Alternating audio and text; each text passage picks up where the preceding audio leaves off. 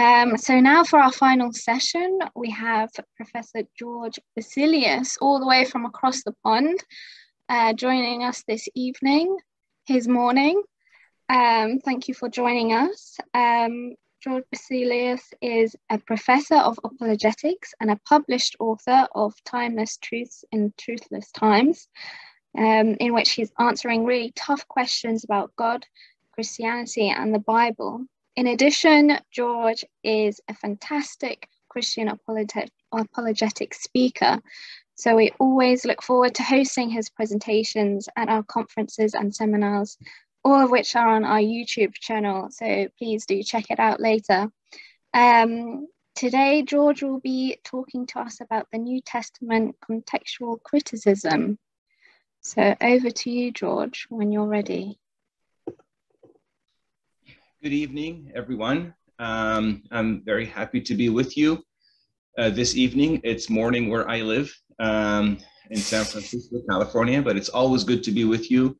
I have great deal of regard and admiration to the COAT team, so it's an honor to be with you always. And I pray that at some point, hopefully soon, I can be with you in person. I pray this happens soon.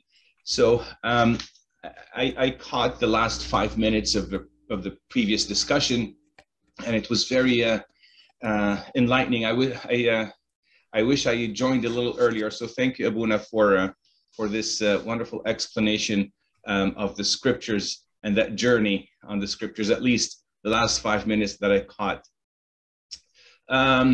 Yes, I would like to talk to you about an important subject regarding the infallibility and the authenticity of the scriptures. That's textual criticism. So let me ask you a question. Someone comes and asks you and says, the Bible has been changed so many times over the last 2,000 years, it's impossible to know what the original text actually said. How would you respond to that? That's precisely what textual criticism is all about. And we will attempt to discuss textual criticism. What is it, and what are the methods used in doing textual criticism? And then I will hope to leave some time at the end for questions and answers. Now, before I jump into this, I just want to make sure that you can hear me okay. Perfect. Yes, very well, thank you. So let's begin with definition of our terms. What is textual criticism? Textual criticism does not mean that we're criticizing the text of the scriptures. Textual criticism does not mean that we're critiquing the Bible. It simply means thinking critically about ancient manuscripts in order to identify the original writings of the text.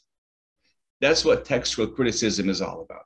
It basically says, it tests for the reliability of the text and how close is what we have, how close is it to the original autographs or the original text itself.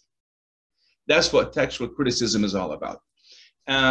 How do we do textual criticism? Well, there are two primary methods, and we can call them also two primary tests. The first is the internal evidence test. The second is the external evidence test. What do I mean by that? And we'll go through these one by one, and I will also give you some examples so that we can understand what I mean by that. The internal evidence test is, it tests for multiple attestations to the text. Are there any contradictions? Is the text cohesive and coherent? Does it contradict itself? Does it say one thing in one book and a contradictory thing in another book? That's the internal evidence test.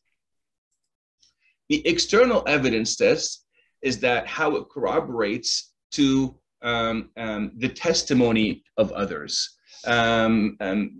Evidence outside the scriptures, archaeological tests, scientific tests, historical tests, and so on and so forth.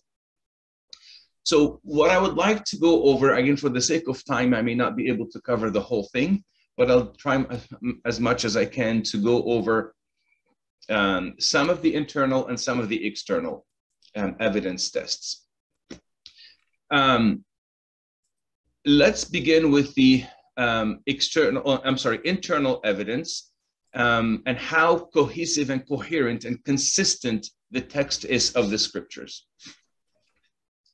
Now, all gospels agree on one thing. If you read Matthew, Mark, Luke, and John, the synoptics plus John, they all agree on one thing. And let me share with you those, well, not one thing, one theme rather, and let me share with you at least some of the themes that these four gospels agree on. That the Lord Jesus Christ came to die for our sins. He chose 12 disciples. George, sorry to interrupt. Yes.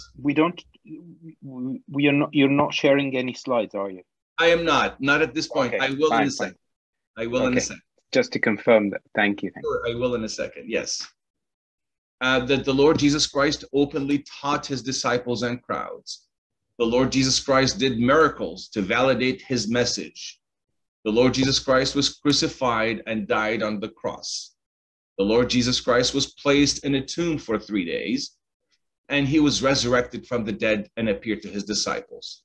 So the essential core events upon which the Christian faith stands are all coherent, consistent, recorded in the four gospels. Another test of coherence is how harmonious the entire scriptures are and amidst its enormous diversity. In other words, how we have this unity in this expansive, enormous diversity. And let me give you some examples. The Bible was written in 3 major languages: Hebrew, Aramaic, and Greek. How many authors? 40 different authors have actually scribed the Bible. They held various occupations. You have the shepherds, the kings, the fishermen, the physicians. They lived on 3 different continents: Asia, Africa, and Europe. They wrote 73 books, of course, including the Deuterocanonical, which we believe in, we as Orthodox Christians. Hundreds of topics were included in these books: salvation, repentance, reconciliation, baptism, Eucharist. And they spanned over 1,500 years, from around 1400 BC to 100 AD. So you can imagine the enormous diversity that was put into the scriptures. However, it contains flawless internal consistency and cohesiveness and congruency. Now, it doesn't contradict itself despite this extreme, enormous diversity that it went into play into putting the scriptures together. What do I mean by unity and cohesiveness?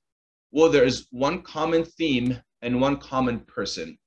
The theme is salvation through the Lord Jesus Christ, and you see that in 2 Timothy 3:15. From childhood, you have known the scriptures, which are able to make you wise for salvation through faith, which is in Christ Jesus. That's the one theme from Genesis through Revelation. There's one person that is the center of the entire scriptures from Genesis through Revelation, and that is the Lord Jesus Christ. John 5:39. Our Lord said, "You search the scriptures, for in them you think you have eternal life, and these are they which testify of me." Luke 24:27, when Christ was talking to the disciple of Emmaus, beginning at Moses and all the prophets, he expounded to them in all the scriptures the things concerning himself. There was one theme, one person, unity in diversity. Now, this incredible harmony in this enormous diversity is an attestation to its divine inspiration. This cannot be just a coincidence. This cannot be just an accident. This points to divine inspiration, divine intervention. That's why when we say that the text of the scriptures was God-breathed, That's what moved. The disciples were moved by the Spirit. It was God breathed, so that they, in conjunction, the disciples, with divine inspiration and guidance, the scriptures were born. Another test that I would like to share with you is, how does the Bible compare to ancient literature? Part of, again, textual criticism is to see, how does it compare to ancient literature? Scholars indicate that the Bible has far more manuscript evidence than any other ancient Latin or Greek literature. So if we deny the reliability of the New Testament, we also should deny every other historical record of ancient civilization. And here are some of those ancient manuscripts. I'm going to share my screen with you and go over some of those ancient manuscripts, what they are, and the date that they were written, and the content they have. Give me just 1 second to share my screen.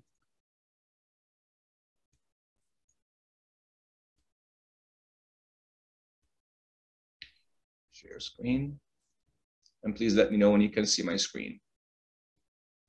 We can see it, George. Yes, we can see it. Perfect. Perfect. So the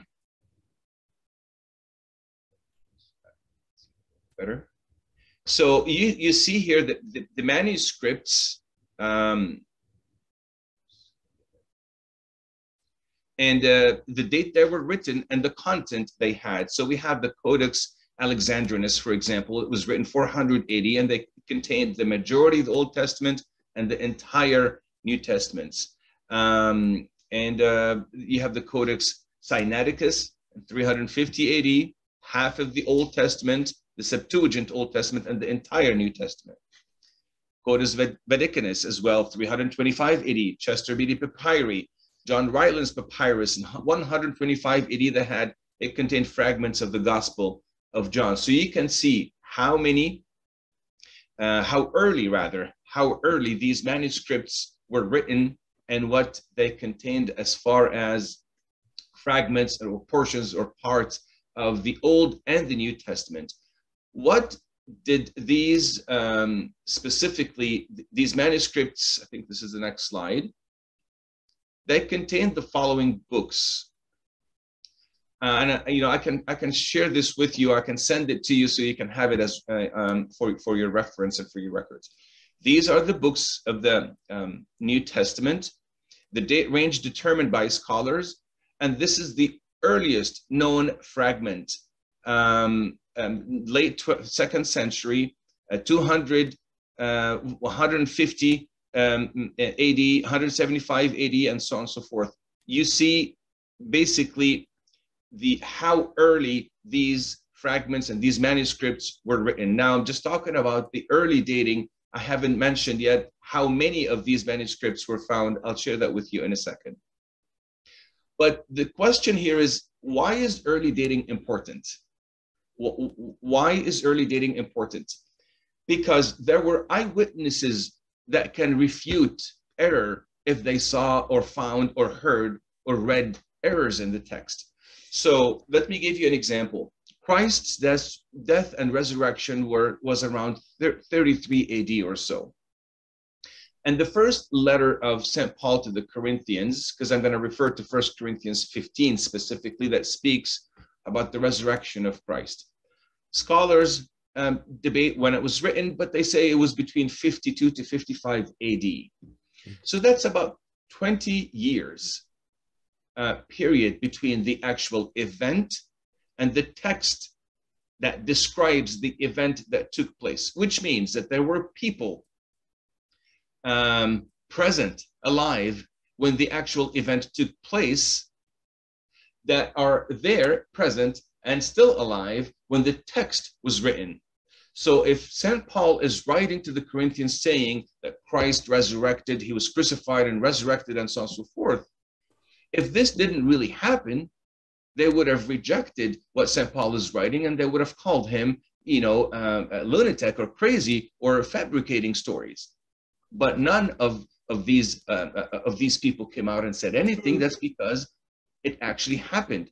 So early dating is very important because of the eyewitness testimony and how credible eyewitness testimony is. So early dating speaks about the quality of the manuscripts, how ancient they are, and how accurately they reflect what actually took place, what transpired. That's the quality of the manuscript.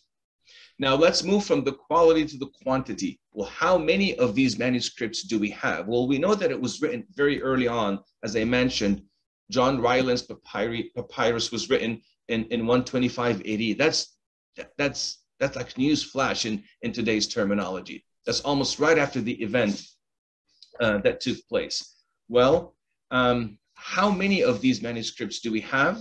And I will give you a comparison here. I will also, I think it's the next slide. Yes. So we see Homer's Iliad, and you can see, I'm not going to go through each one of them. Here's the author, here's the book, here's the date that was written, and the earliest copies we have, and the gap in years, and the number of copies.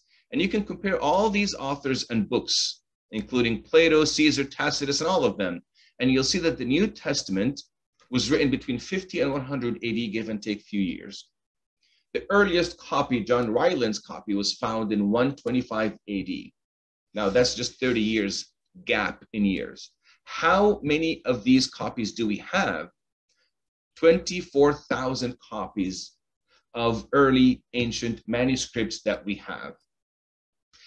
Over 24,000, I'm just rounding to 24,000.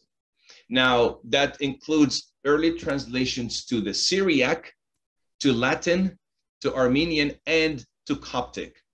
And this again speaks about the quantity of manuscripts. Why is the quantity important? Why is it important to have all of these manuscripts of our text in our hands? Because the more copies we have to compare with one another, the more confidence we have in the original autograph.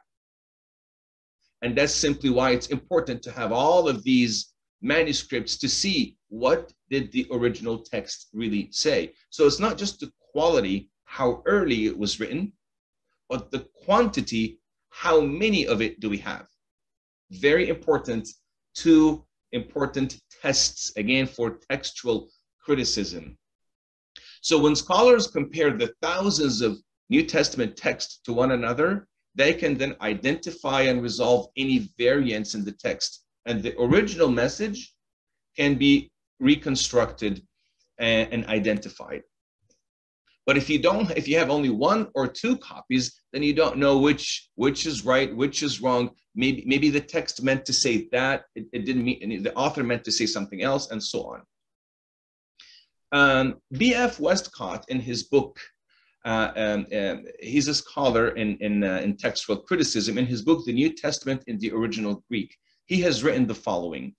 He said, if comparative trivialities such as changes of order, the insertion or omission of the article with proper names, using a definite article versus an indefinite article, and the like are set aside, the words in our opinion still subject to doubt,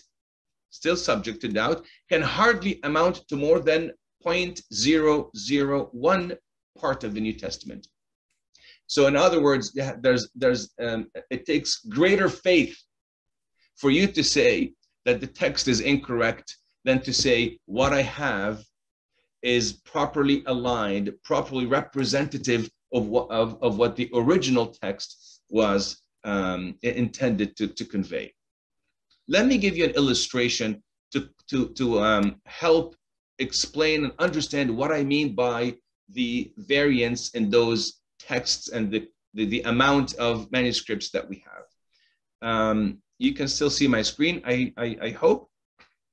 Let's say, for example, my son, who's a school student, he contacts me and he says, I need $5,000 for my school tuition.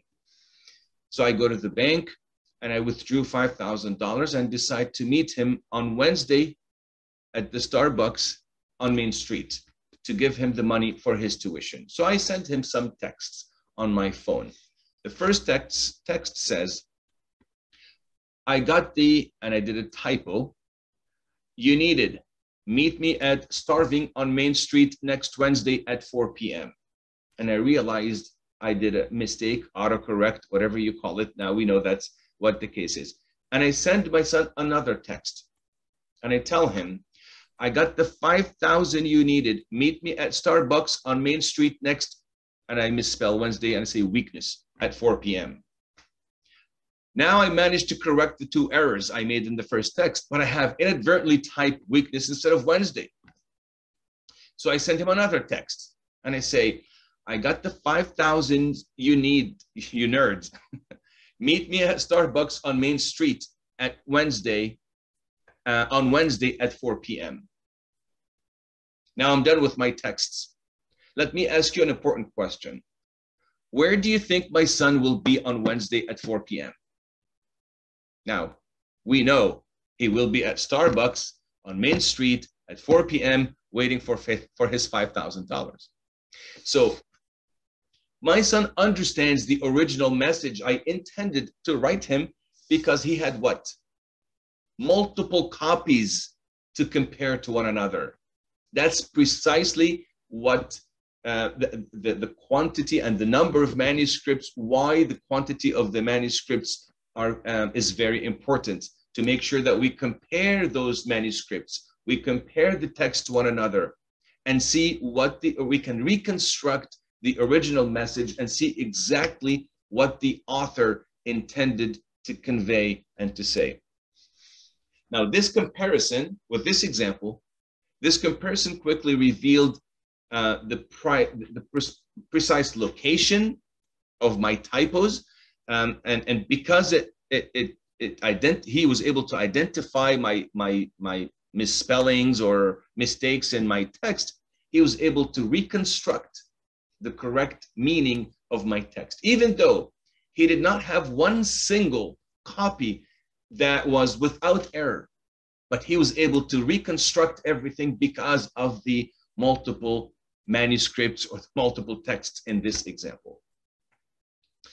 I hope this clarifies the importance of having over 24,000 copies in our possession to see and compare what did the original autograph say. Now, another test, or maybe a sub-test within the internal evidence test, we're talking about the quality and the quantity. Now let's go back to the quality as well and say, and quantity, maybe we can say both of them with this example. New Testament citations from early church fathers. Now let's just say, forget the actual text itself. Forget all the manuscripts that we have that contain fragments of the Old and the New Testament. What about the writings of the church fathers? Did they actually reference the text in their writings? Well, you better believe they did. Well, let's see who did what, when, and how many. Well, here are some of the church fathers: St. Justin Martyr, St. Irenaeus, St. Clement, and so on and so forth. Here's when they lived. And these are the gospel quotes that they had in their writings. And these are specifically the quotes from the book of Acts. So the four gospels and the book of Acts. Now, if you were, and this is what one scholar who did a lot of extensive research on this, and he mentioned that if you were just to collect all these quotes and references from the church fathers, you can pretty much reconstruct 90%, I think he said over 90% of the New Testament, even without having to look at the ancient manuscripts of the text itself. Another point I wanted to share with you, this is just, we're talking again back to the quality and the quantity of the evidence here, or the tests and the coherence of the New Testament text and the Old Testament text. Let's look at the early dating, timing, and let's do a comparison between Christian and non-Christian sources. So we looked at the Christian sources, the early church fathers. Well, what about non-Christian sources? Did they actually refer to the events that took place in the Gospels? Did they or did they not? Who were they and how early was their writing? And this is what this slide represents. Here you see the historian Tacitus, Josephus, especially Josephus. He wrote extensively about the life and the work of the Lord Jesus Christ. And he was not a Christian, he was just a mere Jewish historian. In his Antiquities of the Jews, he wrote extensively about who Christ is, who Christ was at the time, and the miracles he performed, the crucifixion, and so many other things. This is all in his work, Antiquities of the Jews. This is when they lived, and this is the subject that they wrote about, and these were just mere historians. So again, if you were not to, if you think the church fathers were biased because they're Christians, well, let's look at non-Christian historians and what they had written about the Lord Jesus Christ. Now you take portion of the text from what they had written and quotes from the early church fathers, you have the scriptures right there for you without even having to worry about ancient text itself. Few other things I want to share with you before I pause for questions. I'm not going to read specifically what Josephus had mentioned, but as I said, he talked about the crucifixion and the resurrection and the miracles of the Lord Jesus Christ. I wanted to share with you a couple of objections and how to respond to these objections, but I don't want to respond myself. I would like to pause and share with you some objections to the reliability of the text that I personally received. And I would like to see how would you respond to such objections. The first one, and you can either unmute yourself or you can type your response in the chat box. The New Testament writers were biased. You can't trust writings by those who were converted to Christianity. How would you respond to that?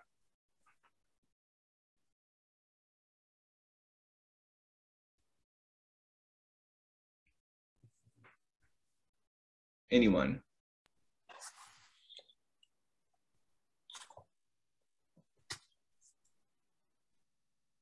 Hi, George. We can say that there is eyewitnesses that was there, so they cannot be saying things which could be a hallucination or anything, but there are some eyewitnesses that could have refuted, as you mentioned in the text. Some of the historical facts that mentioned in the New Testament about the death of Christ, about the life of Christ. So there are a lot of eyewitnesses there. So that's one thing. I'll leave the rest. Excellent. The testimony of eyewitness bears a heavy weight in, well, at least in the legal system, and of course in validating the authenticity of the text itself. Absolutely. Just to add to that, it's not just the positive eyewitnesses, but we've got to remember that when the New Testament writers were first of all speaking and then writing, there still would have been many hostile eyewitnesses around. And if they'd said something which was outrageously wrong, like, for example, the classic one I always say is about the guard at the tomb, right, in Matthew. And then later about the temporary, as I would say, temporary resurrection of the Old Testament saints in Matthew as well. If that was so false, you could imagine that the eyewitnesses, which included obviously both Roman pagans and Jews, would have made a big issue of it. Yet the only tradition we have about the guard at the tomb is that they fell asleep. We find it not just in the New Testament, but we find it. There's a couple of, I think it's in Justin as well, that they fell asleep and that the disciples crept up and stole away the body. But you don't find a counter narrative saying no, there was no guard, do you? And you don't find counter narrative saying no, Jesus didn't say I am the way, the truth, and the life, etc., etc., etc. You don't find a counter narrative that say Jesus wasn't crucified. I think this is important. But the point is, I was saying earlier when I was speaking. If you find corroboration from a hostile witness, you know, that is even better corroboration than from someone who's a friend. Right, and the only counter narrative that came out that said Jesus wasn't crucified came 6 centuries or 7 centuries. Well, no, it comes in the 2nd century, but it comes from a man, Basilides, who's a Syrian Gnostic, and he states it in Egypt, but he's stating it 100 years after the event, and he states it for theological stroke philosophical reasons. And the point is, he only says it after, and he said it was Simon Cyrene who appeared, but he only says it, is it during the reign of Hadrian, according to Irenaeus, he only says it after Jerusalem has been destroyed in AD 70, so we can't prove, you know, if the tomb of Simon Cyrene was there. He said after Cyrene is destroyed in 117 by the Romans after a Jewish revolt there. So, you know, there's no way to prove. He can't go and find the family of Simon and say, hey, look, here's his tomb, because the 2 cities have been destroyed, haven't they? So he's very careful when he says it. But look also why he's saying it, and also look far above all, he's too late to say it. He's not an eyewitness. He claimed he had an eyewitness, but you know, that's it. That's all it is a claim. He's too late. Excellent. Thank you. Rami, you have your hand up. Yes, thank you, George. I got as well the idea that if you are biased, you will get some sort of benefit. Actually, all of them were persecuted. They had a terrible life, very difficult. All the disciples were martyrs, and except St. John, all of them, like Thomas was cut into half in India, and Peter was crucified upside down. They all got persecuted and had a very difficult life, so they would not be biased. You can't die for a false idea or for something that is not true. You can go all the way up to death, and then if it is not true, you wouldn't put your life for it. And as they say, martyrs and hypocrites are not made from the same material. Thank you. Excellent, excellent, excellent. And you're absolutely right, Rami, that they had no motive whatsoever to lie. As a matter of fact, they didn't receive any perks for their lying. All they received is mistreatment followed by death. And you're absolutely right. And I would actually even ask the question, ask another question, because the questioner or the objection says the New Testament writers were biased. You can't trust writings by those who were converted to Christianity. I just simply would want to ask, why were they converted? And maybe expound on that. Maybe there's a good reason for them to be converted to Christianity. Maybe I need to explore that myself. But you're absolutely right. There's nothing to gain, nothing to benefit by writing what they have written and reaping the cost of their faith. Excellent. Here's another objection, and these are actual objections that I received. I'm just sharing them with you. We don't have. George, sorry, Ihab had his hand raised. Oh, sorry, Ihab. My apologies. I don't mind if you want to continue. So I was just going to raise something that you may have touched upon. 2 points. One is the principle of embarrassment. They weren't afraid to say negative things. St. Mark ran away almost naked. The disciples betrayed the Lord, and St. Peter, one of the most notable ones, denied him. The resurrection was eyewitnessed only by women. A lot of these things we don't consider that much, but they were fundamental in that day and age. The other thing is to ask, well, how can we show that they were eyewitness accounts? And one of the things that I think I've discussed with you and you've discussed with us, George, is the use of names in the New Testament that point to just the amount of very specific use of names, where John is mentioned, because John was a popular name in that time. Within 25 to 30 years, the Bible says, John the Beloved, or John the Baptist, or John of, and all the popular names that were used in that time meant that, so for example, if we look at the apocryphal writings. They hardly mention names, they hardly mention places, they don't get their distances right, they don't get things like that. So that helps corroborate the idea that these are eyewitness accounts. So even if they try and shake the idea that this was not an eyewitness account written at the time, this is some evidence there as well. Excellent. Just if this book by Richard Balcombe, Jesus and the Eyewitnesses, that goes into exactly the points you just made, Ihab. Excellent. I'm sorry, what was the title of the book again? Jesus and the Eyewitnesses by the scholar Dr. Richard Balcombe, one of the foremost British scholars, academic scholars of the biblical studies in the world, in fact. He's retired just a few years ago, but still producing great works like this. But it makes the very points that Ihab has just made. Wonderful. Thank you for sharing this. Excellent. Anybody else? Let's go to or before we go to the second objection. All right. We don't have the original texts. Autographs of the New Testament are gone. All we have are copies. What do you say to that? I think this basically is a summary of what we had just been discussing for 30 minutes. So what do you say to that? All we have are copies. I would say it's a blessing that we don't have the original copies. There's no one who could edit them, corrupt them, or change them. So the copies are more valuable in that sense. Excellent. I like the way you think. Yes, it's a good thing that we don't have the original because they could have been distorted. Yes. Excellent. Could have been corrupted.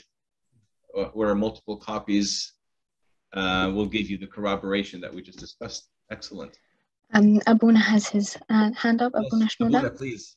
As you said, George, you said that in your presentation that, if we take the quotes from the church fathers, they wrote most of the verses of especially the New Testament, apart from 14, 15 verses, something like that. So again, it's taken from the church fathers. They wrote that, and they were different places, different person, different. Okay. So I think if we collect all that from what they said, we can get the whole New Testament, apart from few verses, 14 verses, something like that. Excellent. Excellent. Yes. We have that source as well. Mona, thank you, Abuna. The vast number of the manuscripts is a testimony for the authenticity, and also the short gap between the actual event and the number of manuscripts that has been found very shortly afterwards. Excellent. So the gap in years and the number of manuscripts, put these two together, in addition to quotes from other sources, Christian and non-Christian, put all this together, and then I'll mention that statement. If after all this, you continue to reject the scriptures because you think it contradicts itself, I would say that you would reject the scriptures not because it contradicts itself, but because it contradicts you. You see? And it's, I think St. Augustine said it beautifully. He said, we like to come to the truth when it illuminates us, but we reject the truth when it convicts us. So it really does take a greater faith, leap of faith in the dark, to say that the scriptures were fabricated. And I think, was it Dan Brown, I believe, in his book, The Da Vinci Code, I'm sure you've heard of that book, who said, oh, the scriptures were fabricated by some peasants in the 4th century, and have nothing to do with divine inspiration, and so on and so forth.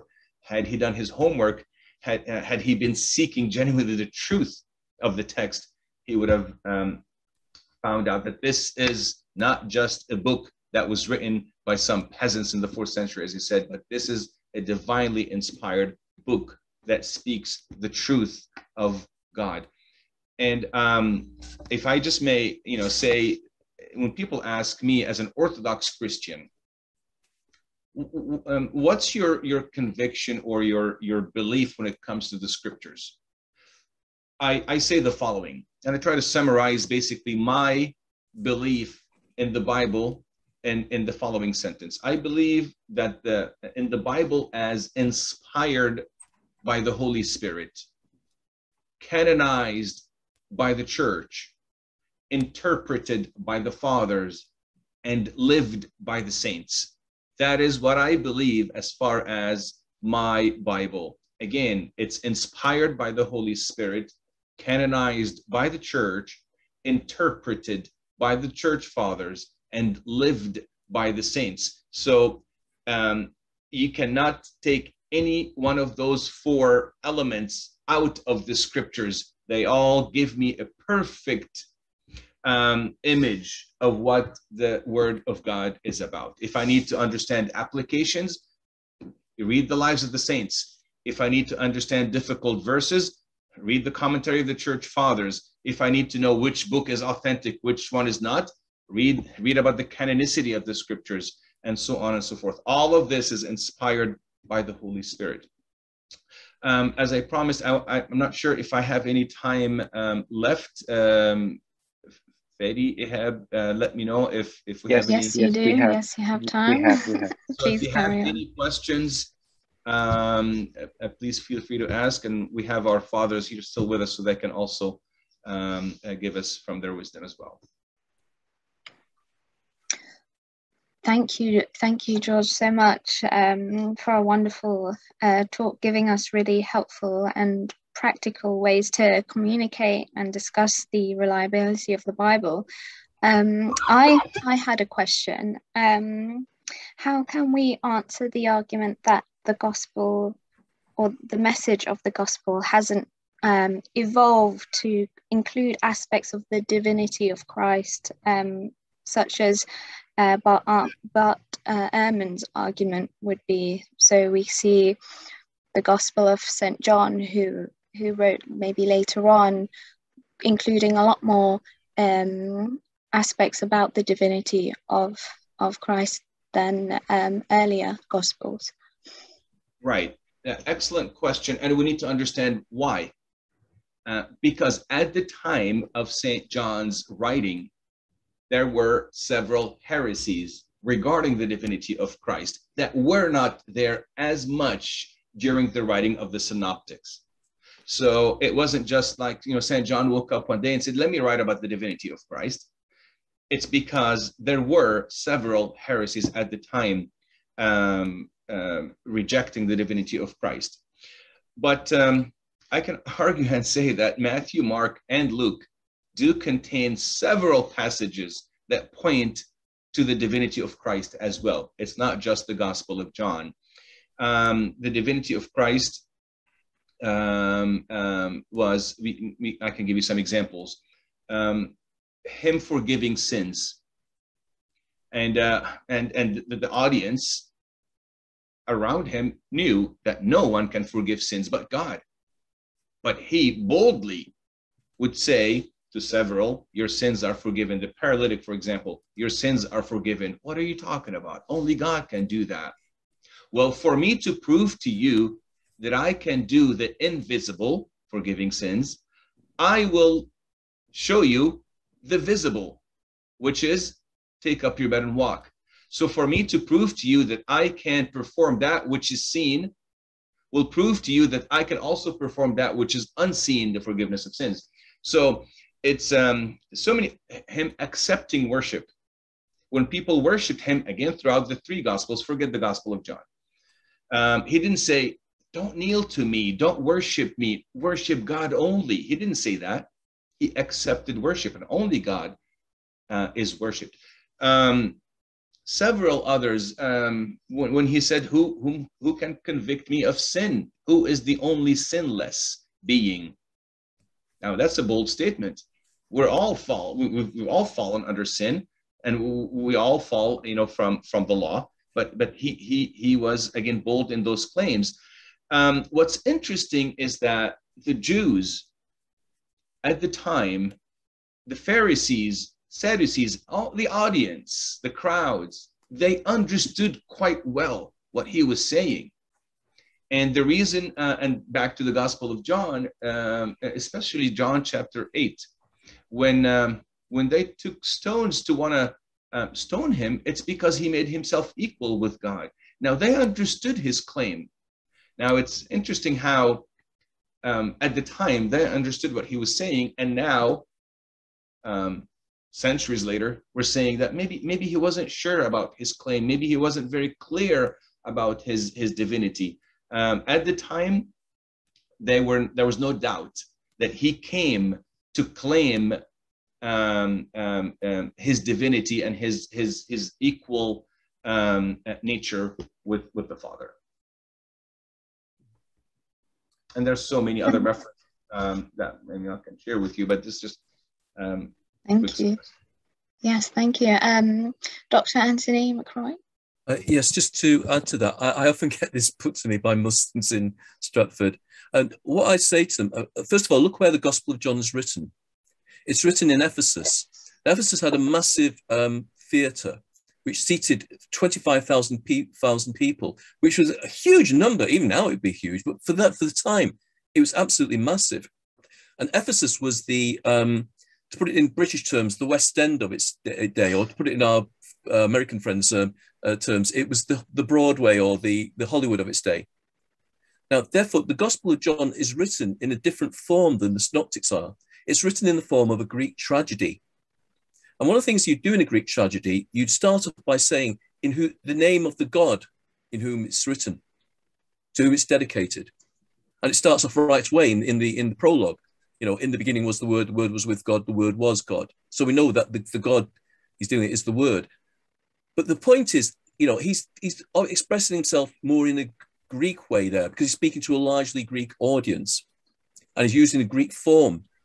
But if you go to the Synoptics, it's not just a question of Jesus saying who he is, but like George has pointed out, not just forgiving sins, but the other thing is he walks on the water, which is something that only Yahweh does in the Old Testament, in Job chapter 9.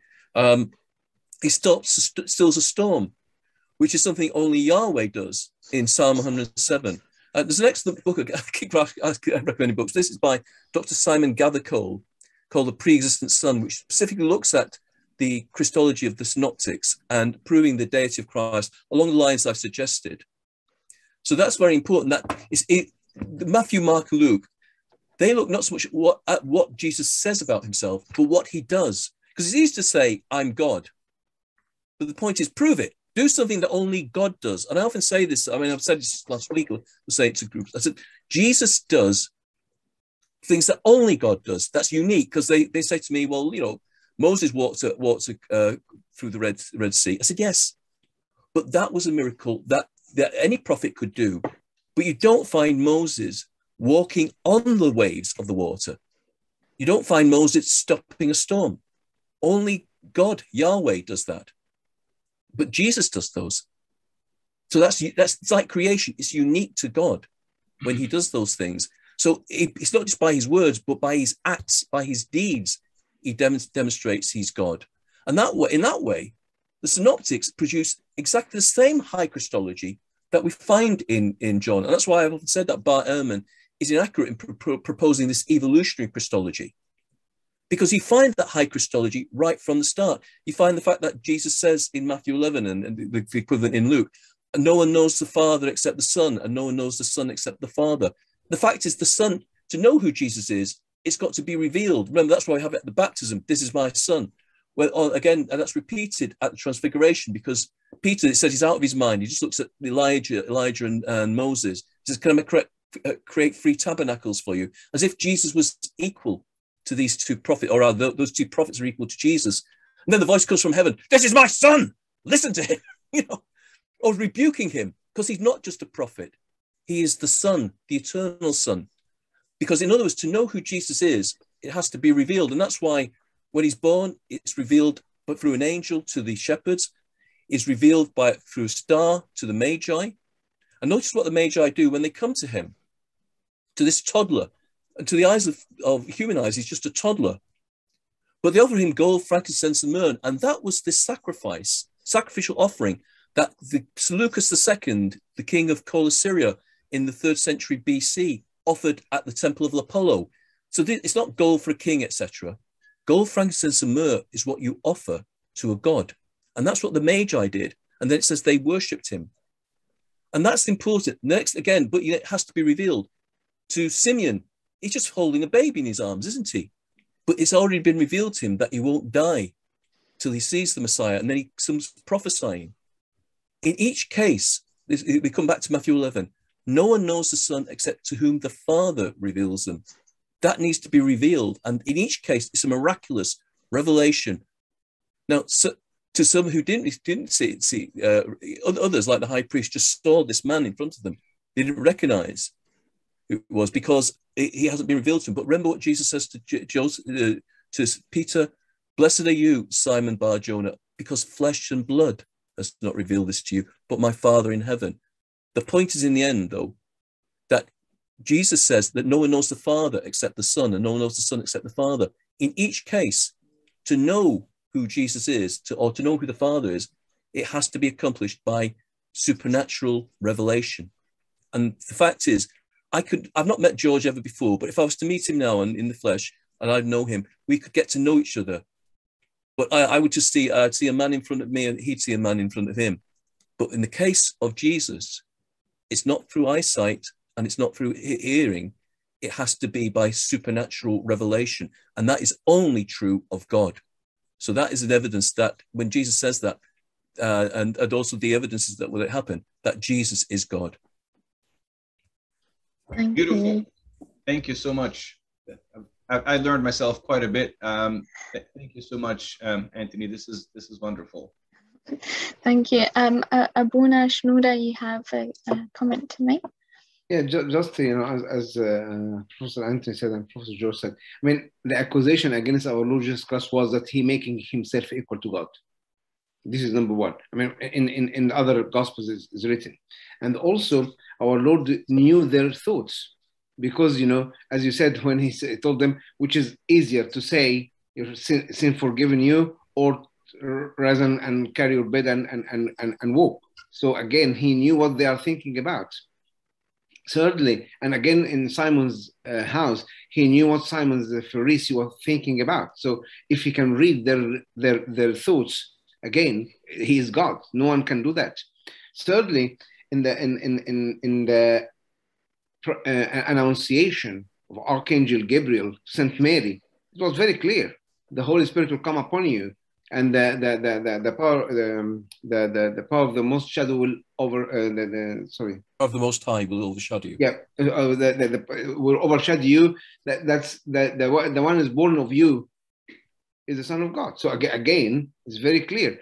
The last one, the miracle which was mentioned in the 4 Gospels, feeding the multitude with 5 loaves and 2 fish, definitely it proves that he is God. No one can do that except our Lord, God Himself. And this is again something can prove. I mean, and there are many other proofs, but just a few things came to my mind that from the other Gospels. Thank you very much. We have a question from an attendee. What are your thoughts on the thesis that the Quran originated as a Gnostic Christian text, given that it contains many heretical doctrines about Christ's nature? I can say that I believe in the latter part of that question, that it does contain heretical text. I am not sure that I would consider it to be a Gnostic text. That's the first time I hear that. I'm not sure if Father Anthony, Father Shnuda, if you wanted to add to that, but I have not heard that it's a Gnostic text at all. So which text is this? Sorry, I missed that. The Quran. The Quran. No, I don't. Well, my PhD. By the way, George, my PhD is in Islamic studies. Yeah, but my master's in biblical studies. No, I don't think it's Gnostic text. It's because Gnosticism had basically ceased to exist by this time. I'm actually of the opinion I've done. It's actually a heresy from Syriac Christianity. Both, not all three of them, Nestorian, Miaphysite, Melchite, Chalcedonian, if you like. But it is basically, it uses phraseology from Syriac works, even like the story of the seven sleepers of Ephesus. It's quite clear from the text of the Quran that it was familiar with the contrasting Miaphysite and Nestorian stories about what the numbers were, for example. So I think that it's largely a heresy out of the blue from Syriac Christianity, but it's not anything to do with the Gnostics, because the Gnostics have ceased to exist by this time. Mm-hmm.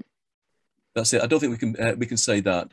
So no, it's that would be my view. I'd have to hijack the whole conference to go further, but so I want to leave time for George to say what else he wants to say.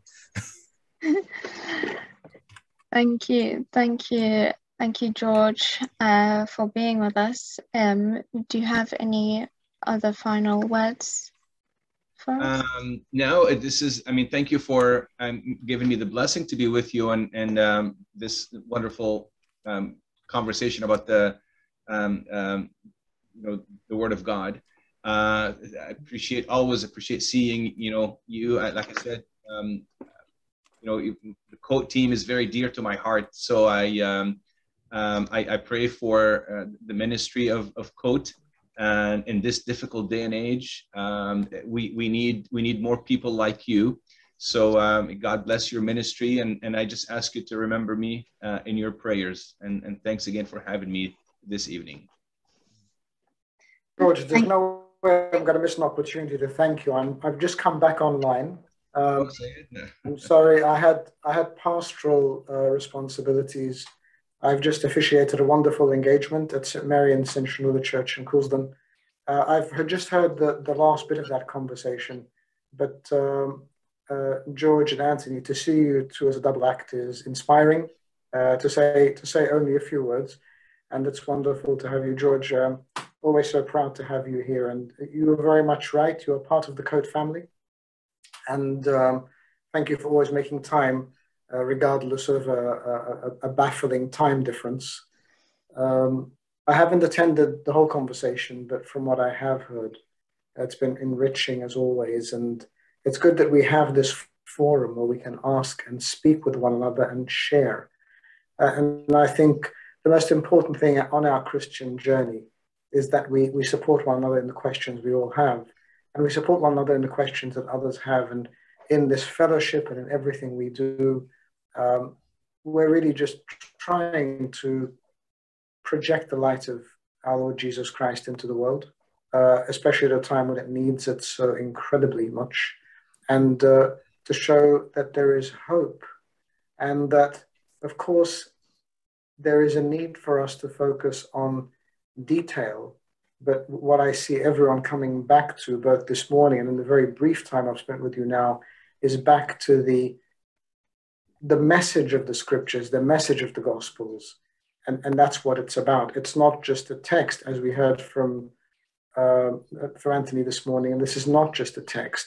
It is a whole message of Christ. It's the life of the incarnate Word among us. And that's what projects this incredible hope into the world, that he's come to reconcile us to himself. So thank you both very much. And as always, thanks to the COAT team, who do such an incredible job on a weekly basis. But then it comes together in this forum that we have regularly with each other. So Fadi and the whole team, thank you also very much. Thank you, Sayyid. It was always great to see you. So a pleasure to be with you. And give my love to Miranda and the boys, of course. I sure will. She does the same. Thank you, Sayyidna, and the wonderful speakers, and all of you for tuning in on Zoom and on YouTube and Facebook. I really hope you've all enjoyed the afternoon and have learned something new to share with loved ones. Before we close, I'd be again greatly appreciated if you could take a moment to fill in the short survey, which will appear on your screen as the meeting ends, I believe.